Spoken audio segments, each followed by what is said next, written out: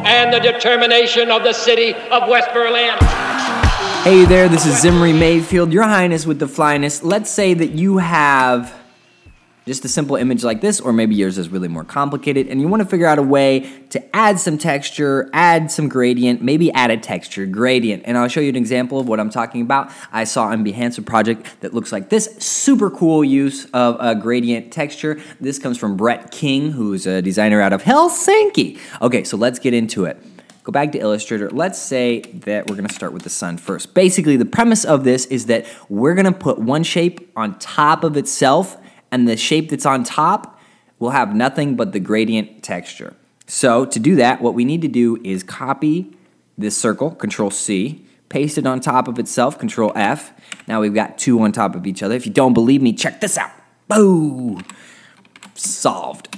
Okay, then the top one, what we're gonna do first is add the gradient. So click the little gradient button to the left here, and yours probably won't look like this because my white thing is set to 0% opacity. Yours will probably look like this. So navigate to your gradient panel on the right here, and you can actually change the gradient if you select the gradient and press G, and then click and drag.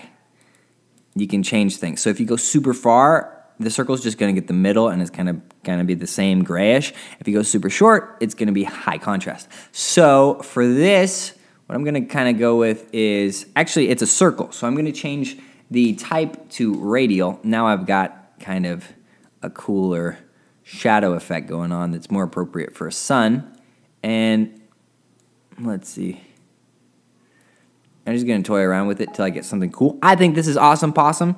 So once you've got where you want the darkness to be, then what I like to do is go to the white one.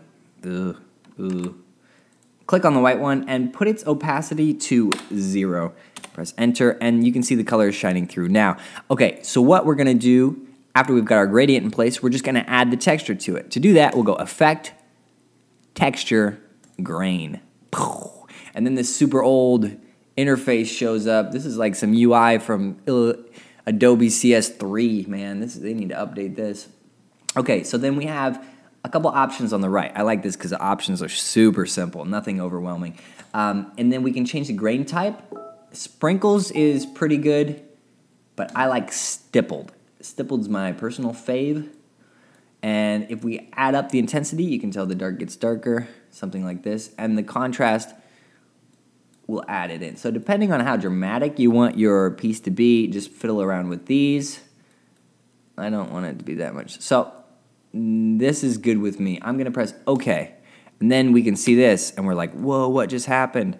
Although it's kind of cool like that. You could make a Kanye West album cover if you want something like that. But instead, we're going to change the opacity to about 20%. And now, all of a sudden, we've got a super cool textured gradient. And once all the elements are done that way, you can see how it really comes together. So let's repeat the process. Repetition makes perfection. Dang, it didn't even rhyme. Okay, so first off, we're going to copy this because we need two on top of each other. Press Control-C, paste it on top, Control-F. Now we've got two triangles. We'll select the top one. Second step is to add the gradient. Click the gradient button. And it's still on radial. I want it to be on linear. And I'll press G so I can kind of edit how I want it. And remember that you can swivel this around so you can have like, oh, more of a contrast, more of a change. I'm going to go something like this. And we'll go Effect, Texture, Grain. If you want the same setting as you had on the sun, then just hit OK again. But I'm going to make it a little bit more contrasty. Change down the intensity. Okay, and then again, make it 20%. And then on your project, of course, you can change around with 30%. And after you've added the grain, it's okay, because if you still want to change where things are, you can still move this. It kind of edits things. And then you can go back in here if you think the bottom's too dark. Just go back in and change that to, say, 60%. So it's highly editable. All right, let's just do the final background, and I'm going to Remember, first step is to copy and paste it on top of itself. Control C, Control F. We've got two on top of each other. Now I'm going to steal the gradient that we used on the sun. Just press I to color drop, and then click on that gradient. So you can see how our background has that gradient now. And we'll go Effect, Texture, Grain. Can't complain. In my brain, these rhymes to kill. And then I got time to kill. We'll just change the contrast, make the bills. Press OK. And our opacity is kind of strong on that one, so I'm just going to take it down to about 10%, something like that. And we have an interesting gradient effect. Let's call this, I'm going to write some text, 7 years down, something like that. Look at that. Look at that album cover. So legit. Too legit to quit. Anyways, let's put this on top. Move that to the top so it gets our text. That's how you can add some cool gradient and how you can adjust it after you've made it.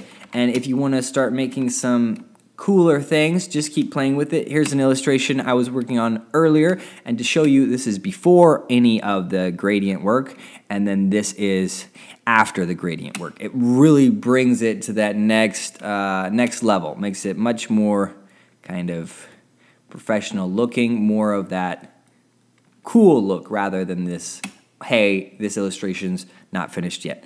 Okay, if you found that useful, and by far, this is the most simple way I've figured out how to do it without taking too much time to get a similar effect. Of course, there's other ways to do it, and if you find some way better, please leave a comment saying, hey, this is a better way to do it.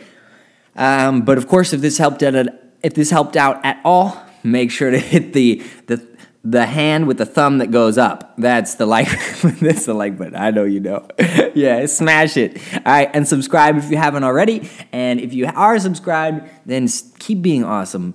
Keep being awesome. Make every day brighter than yesterday. Okay, see you next time. Bye. With the vitality, Something. and the force, and the hope, it doesn't have to be good.